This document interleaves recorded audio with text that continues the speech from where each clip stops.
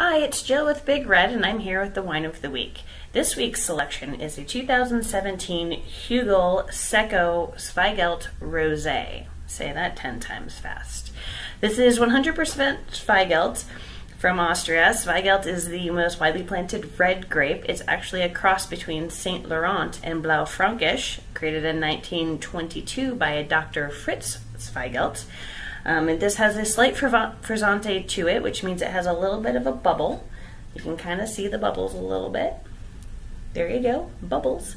Always helpful with a rosé, just because it makes it more festive.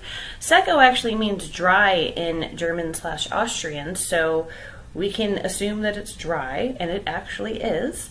It's got some really great white flowers on the nose, some berries, a nice crisp ending, but it's actually got a little bit more body than your provincial or Provençal rosés, which is kind of a nice transition into the cooler months.